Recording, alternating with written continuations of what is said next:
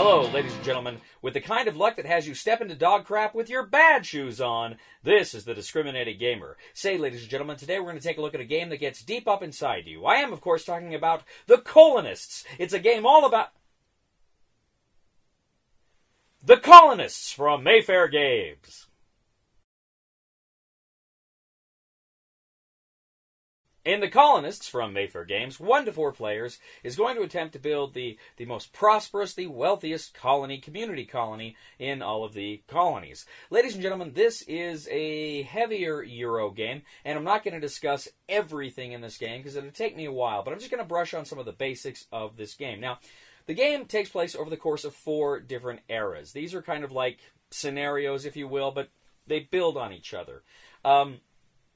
Essentially, you can start with the first era, move to the second, the third, the fourth, but you don't necessarily have to play them like that. You can play 1 to 2 or 1 to 3, or you can even go like 3 to 4 or 2 to 4. You can kind of mix it up that way, or just play each individually. You can even there's even a way you can save your progress in a game and then come back to it later. There's all sorts of fun mechanics here, but essentially the idea is you have been charged by the Emperor to go and create the most prosperous colony. So you and the other players are going to take turns then trying to do just that. Now, the game board is really a series of hex tiles. Essentially, you have a marketplace, and then you have a bunch of hexes that you're going to kind of place around it. Now, when you begin placing, each hex has to touch 2 sides of another hex, and then they go around. Now, your market's actually kind of a 2-hex piece, so the first hexes are going to have to start right adjacent to it, but you're going to kind of go out and build them. Then you're going to put a final marketplace hex that only has to touch on one side, so it's a little kind of out there. Over the course of the game, you're going to be adding some more tiles to this board. Now, each player also has their own community, which is kind of their own place where they're going to build their own buildings in order to make that the most wealthy place that they can. In the first game, the introductory scenario, the first era introductory scenario, you're going to have kind of 2 pre-built farms. In the subsequent scenarios, you got of course the bigger tile, and you can do that in the first scenario too. You got the bigger community rather, and you've got a lot more stuff you can build, a lot more room to build. Now, each era too is going to essentially have 10 terms. You got 5 game years. Each year has a summer and a winter turn. Now, what you do on your turn is you kind of take your piece and you place it on the market. Now, as the game goes on, you're going to have access to kind of more of these pieces. You're also going to have a greater range with your pieces, but starting out, they can just move into an adjacent hex. Now, when you move into this hex, you have to do what it says. You have to take the action. Now, some of these actions are just going to be to gain resources, which sounds great, but you've got limited storage, and you may have to build more storage, again, using some of these hexes and spending some of your items. You may gain the items like wood, like clay, food. There's a lot of different kinds of resources and items in this game that you're going to get. You can also draw kind of the improvement cards, which are going to let you build some of these other things when you land on hexes that allow you to actually play the cards. And then, of course, you can always end in the marketplace. In fact, wherever you are, you can always jump to a marketplace. You don't have to kind of move back. It doesn't have to be adjacent. You can just move back there. But wherever you land your turn on, that's where you have to take your action. Now, you get essentially 3 actions per turn. So you're going to move to 3 different places, or you can double back and do the same one after you move off it. You can't stay in the same place, though. You do have to move. You can come back. And you're spending these resources in order to buy the buildings. First things you're going to build are farms, because farms are going to give you the green workers. The green workers are going to then go on different buildings that will then give you different resources. The Forester's House will give you more wood every year. But there's, different places that will give you different kinds of resources and allow you to do different things, manipulate cards and so forth.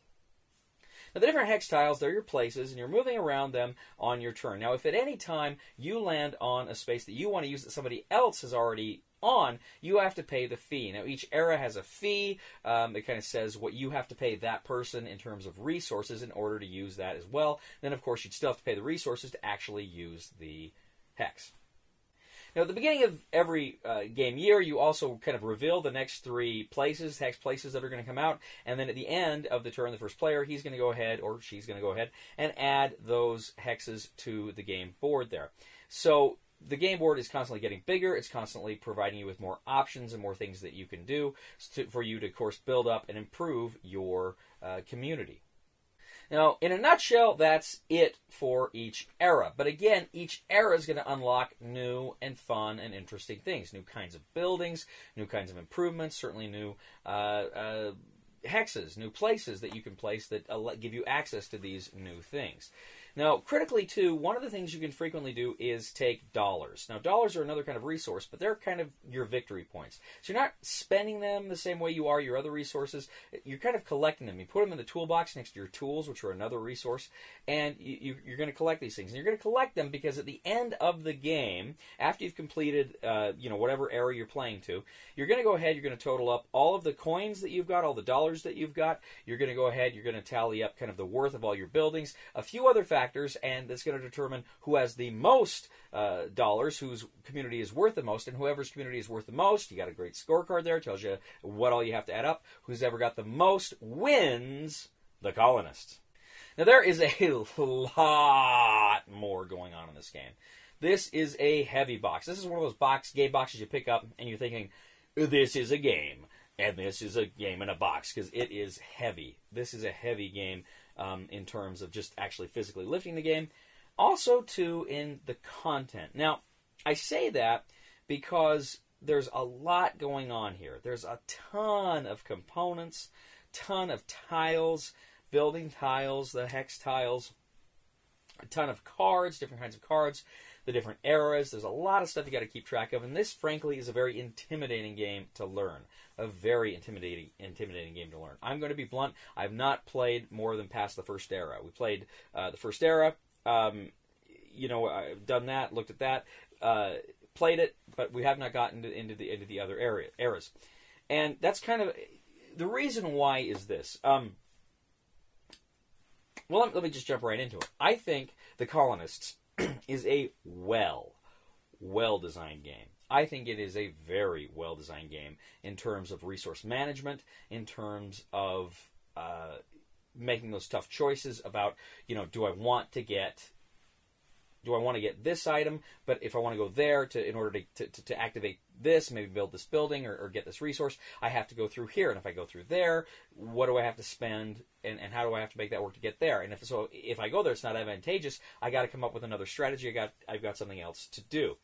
The mechanics themselves, when you distill them, when you get them down, it's not as overwhelming as it initially appears.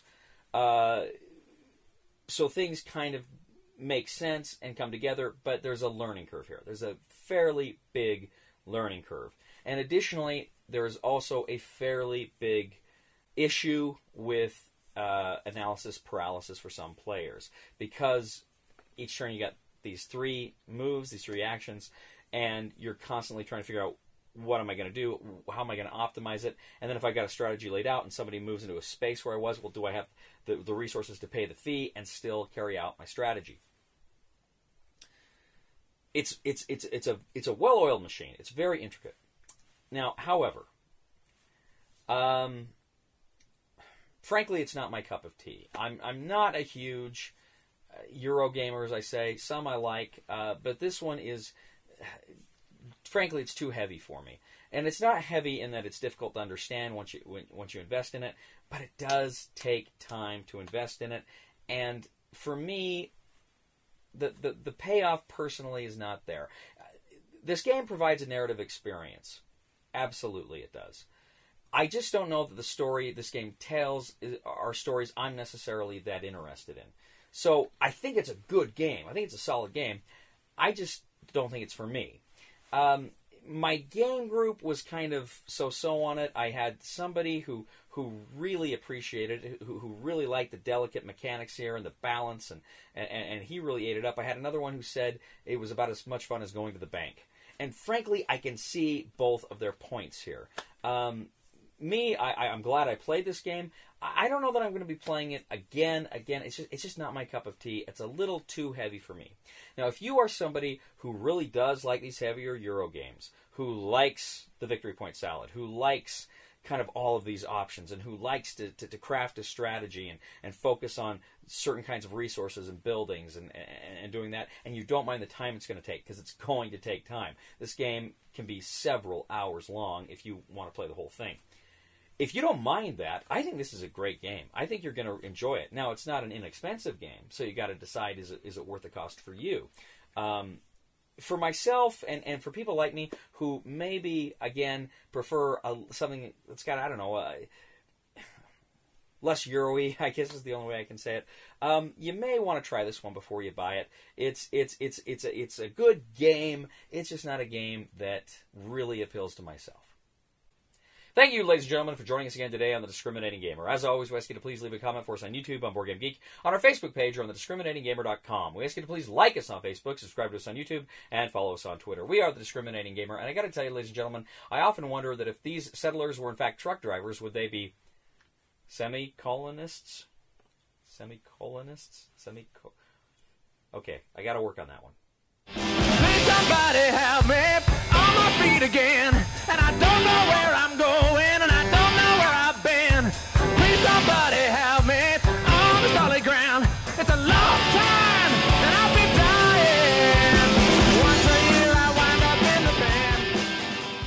They are within phase of range, Captain. All right,